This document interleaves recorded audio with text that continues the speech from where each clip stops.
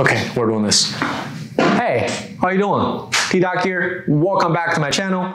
Today we're going to talk about 3 brutally simple but versatile ways to make your conversations more fun, therefore less awkward. Before anything, this is T-Doc himself. In case you were wondering, yes, I do have a nose, ears, eyes.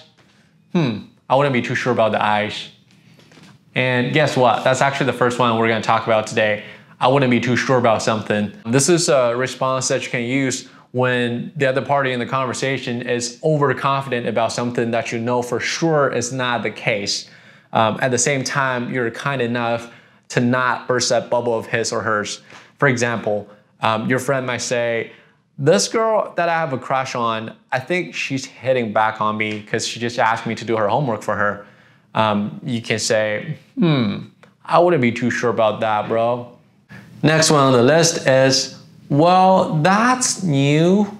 This is an expression that you can use when you hear a bad news that's hard to process to liven up the atmosphere. I actually used this one a couple weeks ago. This is a real life example. We had this high profile client that we had been engaged with for about 3 months.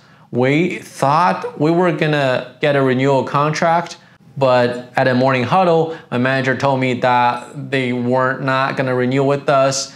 We lost them. It came to me as a shock. So I just said, well, that's new. And then immediately my manager just started laughing.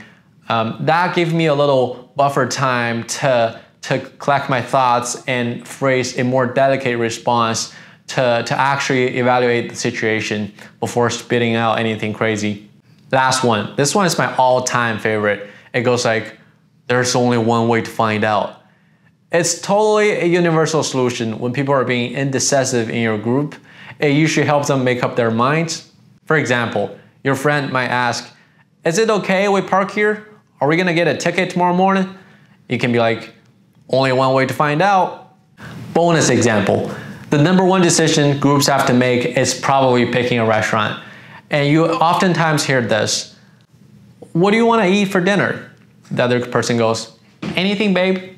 And you go, oh, what about this new restaurant that's open? Let's go there. And she goes, are you sure about that? Is it good? And you'd be like, there's only one way to find out. That usually shuts them down pretty well. It's a little risky if the other party is your girlfriend, but just throwing this out there. All right, that's what I have for you today. Being sassy and able to laugh through the hard times runs deep in American culture.